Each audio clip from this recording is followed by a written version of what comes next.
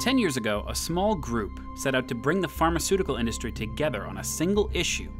While some didn't realize it, it affected every drug company, big and small: green chemistry. With the help of the American Chemical Society's Green Chemistry Institute, the Pharmaceutical Roundtable was born. From a humble start, the results have been phenomenal. Join us as we celebrate 10 years of accomplishments and look to the future of pharma.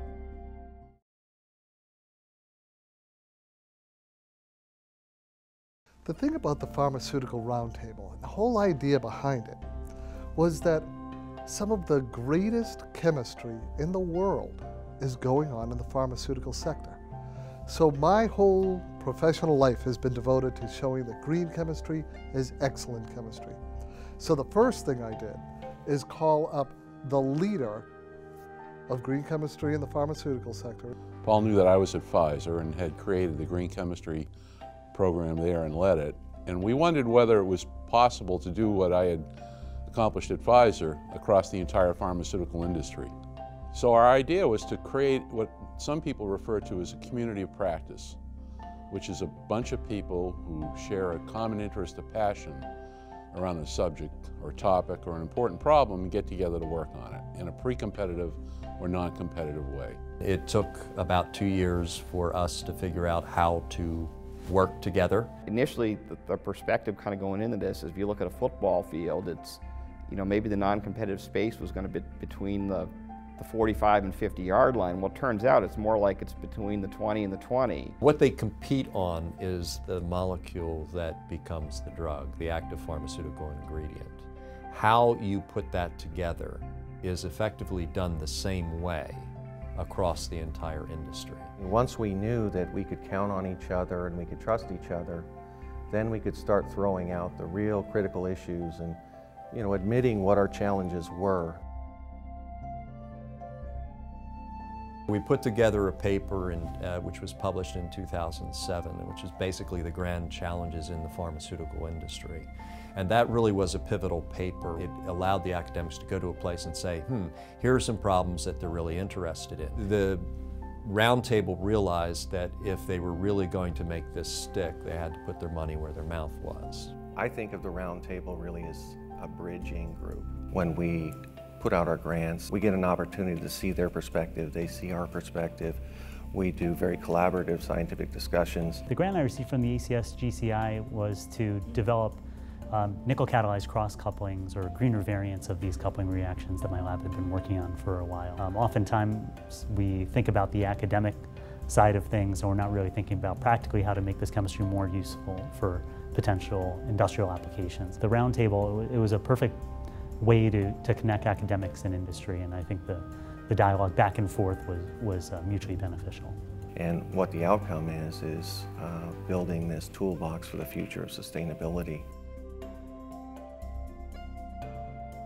Well, one thing I think is very important is access to really great tools to help our scientists make the right decisions. They produced tools that all chemists can use, a mass intensity calculator where mass intensity is a measure of the amount of waste that's co-produced with the manufacture of a pharmaceutical active ingredient. Whenever you scale something up, a lot of material is used, there's a lot of resources. We have used this tool to get a better understanding where we are with our top 12 products. The Pharma Roundtable has developed a solvent selection guide, which is basically harmonized or averaged out several companies' individual solvent guides. If you're using less solvent, you're paying for less solvent, but you're also paying for it again when you have to dispose of it. So you can also cut down your waste disposal costs. Because that is a huge selling point, actually, even for bringing new companies in.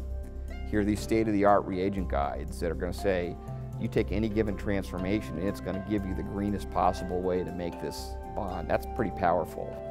Pharma industry is still a business, so we have to make sure that we deliver on the bottom line and not only, on the green aspect. I think these metrics that help us to do both. My experience on the Pharmaceutical Roundtable has been amazing. There's a lot of very dedicated people who have a lot of knowledge and experience. One of the most important contributions that adds a lot of value to the work that we do in the Roundtable is to have the umbrella of the ACS really as a stamp of quality and a stamp of good science of what we do together with other pharmaceutical companies. We're promoting a very responsible agenda. We get to talk to other people from other companies.